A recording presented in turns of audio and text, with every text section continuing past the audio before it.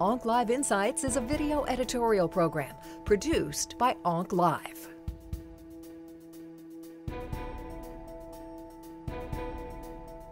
What agents to use in patients with thyroid cancer has obviously evolved.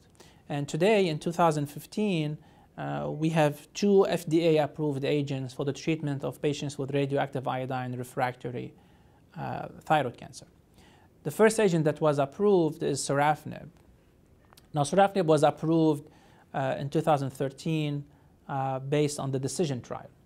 The DECISION trial is a randomized phase 3 trial where patients with thyroid cancer that is refractory to radioactive iodine were randomized to receive either Sorafenib, which is an oral drug that's given daily, twice a day, or placebo. So obviously at that time when that study was done, the standard of care, we did not have any agent, so it was acceptable to randomize patients to placebo. And on that trial, the patients were treated with the oral agents or with placebo. Again, this is an oral drug given daily. The primary endpoint of this trial is progression-free survival, and secondary endpoint is overall survival. Now, this trial enrolled more than 400 patients. It accrued very well. Many of the patients came from Europe, around 60%. These were patients with all types of thyroid cancer, that is, again, recurrent and refractory to radioactive iodine. Now, patients were allowed to cross over.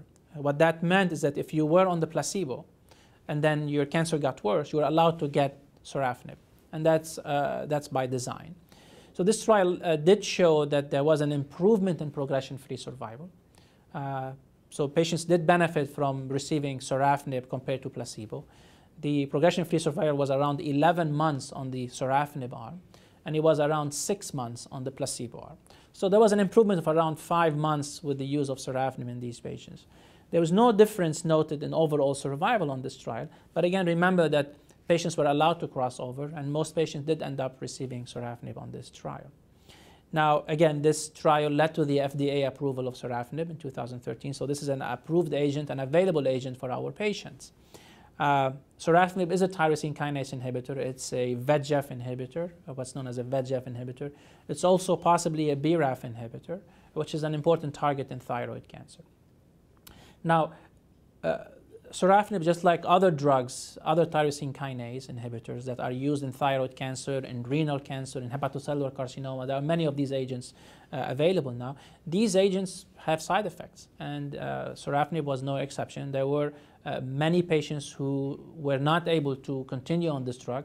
There was around 18% of patients who discontinued treatment because of side effects, and a large number of patients needed a dose reduction.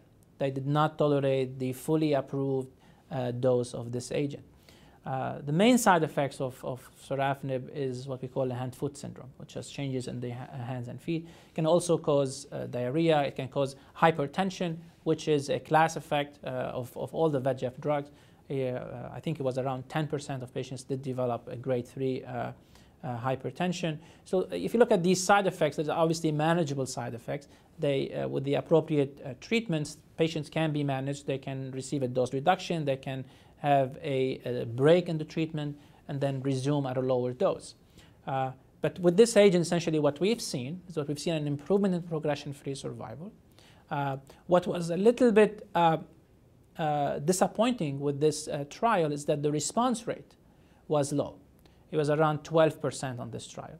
And what this means is the response rate essentially defines shrinkage of tumor that has to reach a certain percentage. So going by the definitions that we use in oncology of response rate, the actual response rate with Sorafenib was 12%, so where you saw actually tumor shrinkage. Many patients had tumor shrinkage but did not reach the 30% that we look for.